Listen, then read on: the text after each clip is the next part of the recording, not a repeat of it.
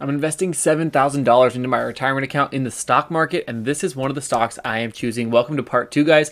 Today we're talking about another REIT, the REIT, some would say, ticker O. This is Realty Income Corp, the monthly dividend paying REIT. I love Realty Income. It's one of my favorites. We're going to talk about a few things really quick. It's going to be a shorter video because I've talked about Realty Income a lot. It's one of my all-time favorite stocks. If I could only own one stock, it might be Realty Income because of their consistent dividend history. And we're going to go into a lot of that. They're monthly paying, like I said, which is phenomenal. And they're actually a little bit sold off currently. We can see that on the 6-month chart. They're actually down almost 11%. And basically what happened was they acquired a Spirit Realty, another realty company, and so they overtook it and now they own it. And since then the stock has performed relatively well. It went up 20%, sitting at just over 17.5%, but we are still pretty far down from this nice high of over $60. Looking on the 1-year chart, we can see it did fall even higher, $70. And their 5-year and their max chart. The max chart is beautiful. It does show that they are in a dip, which is why I'm really anxious to buy some soon, maybe on a down day, but I do like Realty Income a lot. Now let's look at their dividend history. We're going to use seekingalpha.com. Now scrolling down, we can see that they did have a dividend increase in October of 2021, another one in, let's see, they did all the way till February 2023. So they have been increasing their dividend quite nicely. And again, it is a monthly payer. Their dividend score, honestly, the dividend history, we can see it. So every single month, they're not increasing it every single month, but it is regularly paid out monthly. And these increases are just beautiful. The increases are not super significant. I would say we can see fractions of a cent. But still, I do like that they are increasing it and that they have been continuing to do so for so long. They are a dividend aristocrat, I believe. Let's see, 25 years of, yes, consecutive dividend growth, 25 years of consecutive dividend payments, when the sector median is only 8 years. Jumping back to their stock, we actually can see that their market cap is $40 billion. They are, I believe, the largest REIT, real estate investment trust, for those of you that may be new. And that comes with a lot of leeway. You can do a lot of things when you are the largest REIT. People like larger companies because it feels more secure, even though it's not always the case. But when it comes to Realty Income, I just love this company. So of course I'm biased. I own it in like 3 or 4 different accounts. We're going to jump over and look at their financials from September of this year. We see their revenue was up 24% year over year. Net income was up, diluted EPS. Net profit margin was down as well. Operating income up 32%. Net change in cash up 660%. Cost of revenue up a little bit. They did beat earnings per share and revenue by 5% and 4%, which is pretty insane from that really bad miss in June of 2023. Since then, you know, they've been performing a little bit better, but the overall price is not looking too hot. Again, when we go to the last 6 months, it was sitting at $64, $65, and has since then fallen down a little bit. So we're gonna go to their dividend scorecard again on Seeking Alpha. Forward annual payout is $3.07 a share, currently about $50 a share. Payout ratio is 75%. Mwah, that is beautiful. 5-year growth rate is a little bit low for me, 3.67%, but 25 years of consecutive dividend growth. That's why the growth rate is gonna be a little bit lower. They've been doing this for a long time.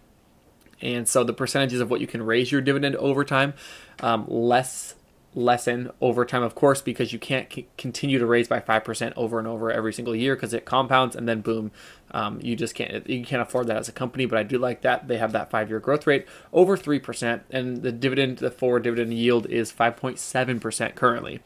Like I said, I've done a couple of videos on Realty Income. I have a how many shares video that did relatively well. If you guys are interested in that, I will link that down below. Go check out that one. We do how many shares of Realty Income do you need to own to make $500 a month, which I love. We're going to jump over to realtyincome.com, their portfolio. So this is what I mean when I say it's huge. 85 separate industries, 1,300 different clients. Their portfolio occupancy, 98.8%.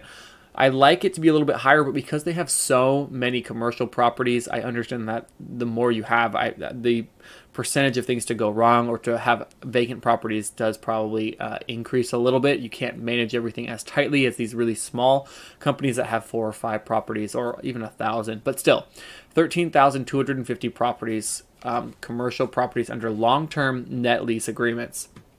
as of 9/30, so it is a couple months old. We can see they're spread all over Alaska. The US is a main one. They have a ton in Florida, not a ton in California, but a lot. Ohio has a ton. A lot of interesting spots. Texas, 1,600 properties in Texas, 10% alone. It's more than in Spain. It's more than in Italy, where they have 7 properties. And the UK, 12.3%. Ireland, so they are spread out quite a bit. You can go through and read this, guys. I'll link it in the video description down below. It's just it's a solid dividend stock with a solid dividend yield. 5% is pretty unheard of. I know that might not seem like a lot when you compare it to Jeppy or other ones that are paying 10%, but all in all, it's pretty phenomenal. So let's calculate exactly what you would make if you had $5,000 and you started investing, we'll say in 2024. You're not going to add anything monthly. The annual yield was what? 5.65%. We're going to do no dividend growth, no annual share price growth, even though we know the dividend growth rate is about 3.5. Number of years one, max dividend yield is going to be that 5.65%.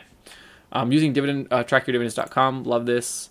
So we can see over the 1 year, you're going to have about $283 in dividends. 283 off that 5,000 is insane. That does not seem like a lot. You're also going to factor in share price value. That could be a positive or a negative if the share price drops. But $283 just by having your $5,000 invested in there is pretty insane. Now, where it really gets insane is when we start upping the amount. If you had $50,000, you'd be making $2,825 in dividends a year. You're going to lose a portion of that to taxes, but still, it's pretty phenomenal. It is a solid dividend paying stock. People get scared with higher yielding stocks. So this is like the perfect median for me because I like a little bit of higher risk stock at the same time, but I don't like throwing away my money. So it has solid dividend history, dividend increases. The portfolio is beautiful. It's huge, $40 billion market cap. There's a lot that I like about Realty Income. A couple things that, they can work on a little bit. These acquisitions can be a little scary, can scare investors away, but I don't know what you guys think down below. Is putting $1,000 into Realty Income a mistake? Should I not do this? Is there a different REIT I should do? Our last video was on ABR in this series, putting $1,000 into ABR as well. So we will see how that goes. ABR is a lot riskier, a smaller company, but with a higher dividend yield, about 11% dividend yield, I want to say, somewhere around there. So let me know what you guys think down in the comments below. Don't forget to like and subscribe if you're interested in this content, and I will see you in the next one.